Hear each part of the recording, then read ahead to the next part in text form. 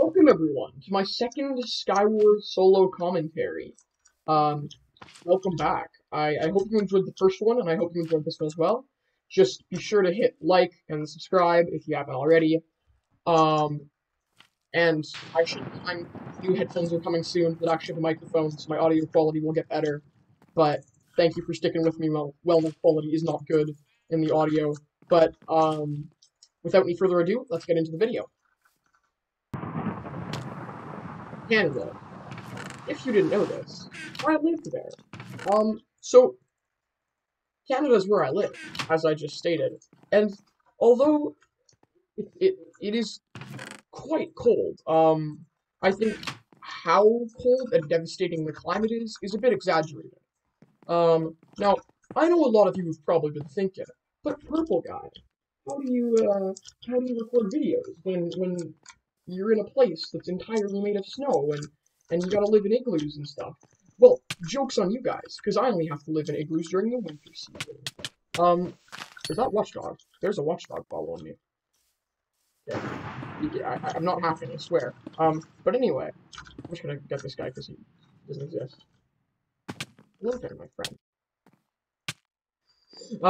But anyway, so since I live in Canada, and it's a fairly cold place, I go skiing a lot. So I like to think I'm pretty good at skiing. I've gone skiing since the ripe old age of 2, and I've become a decent skier in that time. So because here in Canada, it's cold enough throughout like a good half of fall, all of winter, and then a little chunk into the spring that you can go skiing in the mountains nearby. So it gets pretty cold. I don't like this. Well, the trick is going to be to jump down and hit him. Oh no! Please. Nope. I've got a strength block. I don't want to use it. But, Oh, anyway. Back to skiing. Because I started skiing at a pretty young age, and because I was able to ski thanks to my cold region, because I was able to ski more often than the average person, I became pretty decent pretty fast. And by the age of 5, I was skiing black runs. And for any of you who don't know that, black runs are kind of the sketchier runs down the back of the hills. Green, blue, black, double black, and then double blacks are just pure sketch. I'm not gonna like the fact that there's 2 guys, so I gotta knock this guy off. Ow! I knocked you off. I got him. Okay. Hey, mess with him? No, I got strength. I don't think you want to do that. Get out of here. Get out of here. I didn't get that kill. I was worried I didn't. Ah, get out of my game. Okay. So anyway. So I went skiing quite often, and I was doing black runs. Now, obviously, I didn't do them well. I was 5. I just kind of skied down as fast as I could, going off jumps and flying up like 20 kilometers in the air. Now, obviously, since I was 5 and weighed like nothing, it was very hard for me to take damage from landing in snow. So I didn't hurt myself or anything. I never broke a leg or a bone. And to this day, I've actually never broke a bone, aside from a toe once. That's about it. I have no strength or anything whatsoever, and I'm winning that fight somehow. I don't have arrows. Okay, so it was pretty great. I loved skiing. Now, as time went on, those just disappeared. I wanted those potions.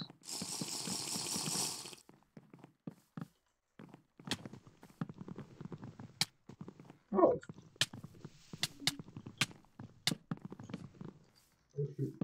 Shoot, knock me off. I can't sprint. Nope. Yeah. Okay, so, yeah, I was doing sketchy runs pretty early in my skiing career, which was quite amazing, and I loved it. It was really fun. Skiing's a fun sport. If you haven't done it, I highly recommend. The story, I've been ranting about skiing a little bit. Well, not ranting. I quite enjoy the sport, so it's less of a rant and more just a talk. But the story I want to tell today is a story which involves some whack accident which has to do with skiing. So I was skiing with my dad, who's a pretty good skier to this day at the time, and I was about 12 or something. Um,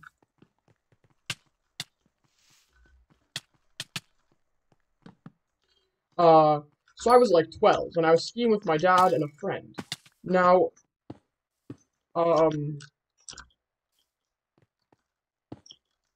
so skis, if you have them on right, the skis don't come off. So now that I've become a fairly advanced skier, I was skiing with really high tension on my skis, which meant that the skis were pretty much welded to the boot and were not meant to come off. Um, so that was what I expected would happen. The skis would not come off. Now, something went wrong, and I was skiing up on like it wasn't like an actual run, it was just kind of a jump thing where you did jumps and little race courses and stuff. It was just a fun little course, right? And I the last guy. So, yeah, okay. So I was doing the little jumps and stuff, and it was pretty great.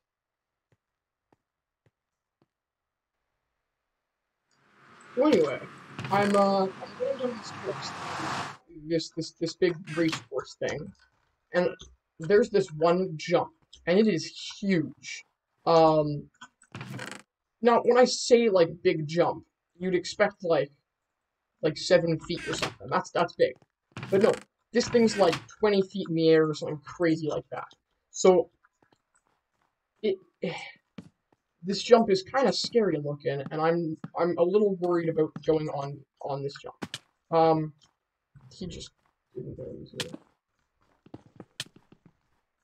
Not gonna knock him off. That's gonna knock him off. Okay, so I make the decision to go on the jump, and I go flying up the side of this giant snow jump, and I get launched into the air. Like I'm way high in the air. Um, and suddenly one of my skis just falls off. Now my skis, the way the way my bindings are on my boots, they're pretty much welded to the skis. The odds of them coming off are 1 in 1,000,000. And that's when you're just skiing. Like, that's when you're actually skiing against hard ground. I'm not skiing. I'm literally, I don't like this guy. He's scaring me. Okay, good. You say I gotta wait. What? How did he get here? Please. Well, before I tell you guys the rest of the story, I need to tell you a bit about binding strength. Now, the binding strength is how tight your boot and ski are together, so how likely your ski is to pop off of your boot. Now, this is determined by how advanced of a skier you are and how much you weigh. And the reason for this is because your binding strength determines how much weight it takes for your ski to pop off. So if you weigh 300 pounds, you don't want your ski popping off when your foot is experiencing 300 pounds of weight, because it's always experiencing 300 pounds of weight, because you yourself are putting 300 pounds of weight on it. But if you weigh 20 pounds or something ridiculous like that, and you're experiencing 300 pounds of weight, then you do want your ski to pop off, because that means your leg's probably going to break or something. So, like, because your spook got caught or something. So, and then obviously, if you're a more advanced skier, you're not going to want your ski to pop off as much, because you're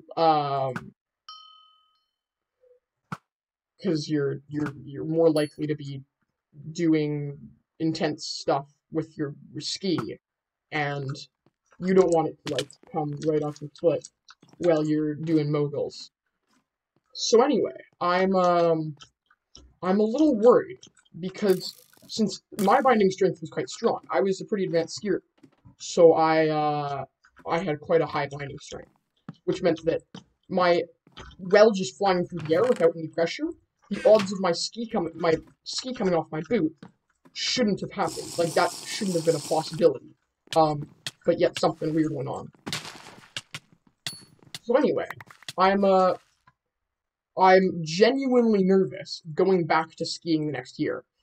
Worried that the same thing that happened last year is going to happen again.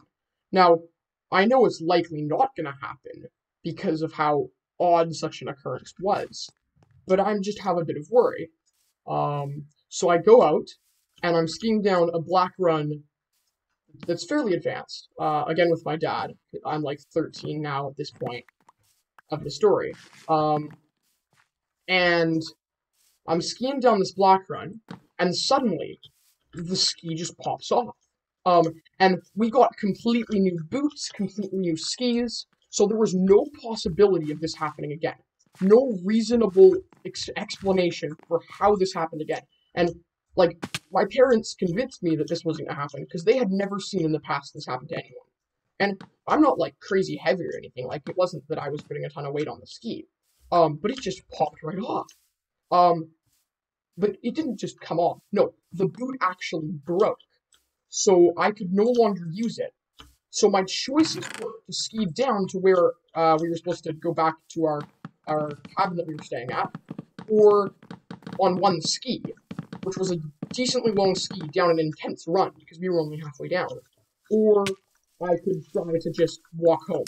And if you've ever tried walking in ski boots, you know that it's practically impossible. Walking in ski boots is suicide.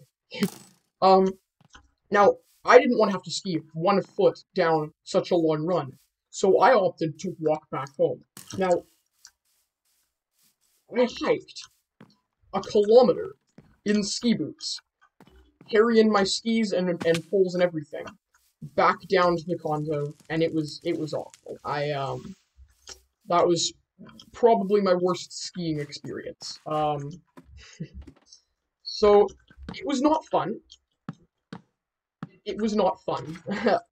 And I don't think I have anything else to add on to that story. Where is this last guy? I'm quite worried. Because I know he's gonna be somewhere. Oh, he's right there. He's kind of scary. I don't have my strength pot, I use my strength pot. Uh-oh.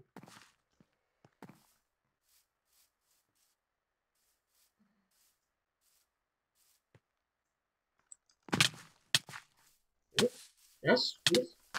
Please allow me to knock this guy into the void. God, his gear is so good. His gear is so good. No. And why is he teleporting around? No. Lag. Oh, okay. I was the one who got myself killed there. But anyway, thank you guys for watching. This was fun. I'll do another one of these soon.